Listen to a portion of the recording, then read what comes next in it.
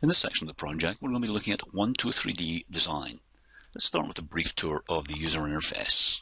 Here we see New, Open, and Send To, which allows us to make or send to a 3D printer. We can also export your model and save it as an STL file. That's stereolithography, which can also go to 3D printers. As you work in your project, you'll become more familiar with these options. On the toolbar, we have Undo, Redo, Transform, and the ones you'll use most often, primitives, such as box, sphere, cylinder, cone. You can also create sketches. You'll be constructing such as extrude, sweep, revolve, and loft. And then be modifying. We have a press, pull, tweak, fillet, and chamfer.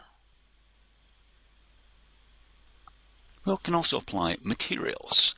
And in our 123D design library, we have glass all the way down to wood materials. You can see I'm already logged in, so you'll want to do the same thing, so you can save your models to My Projects. We have some quick help. I always encourage you to have a look at these. Pretty short and they're really helpful. There's also video tutorials out on the Autodesk YouTube site, all the way down to 123D website. We have some pre-built models for you. Robot, motorcycle, train engine. Let's have a look at the robot. Here are the heads, so by double-clicking on that, you'll see down in the bottom left-hand corner that it's getting that file, and there it is. So always look in that bottom left-hand corner to make sure it's working.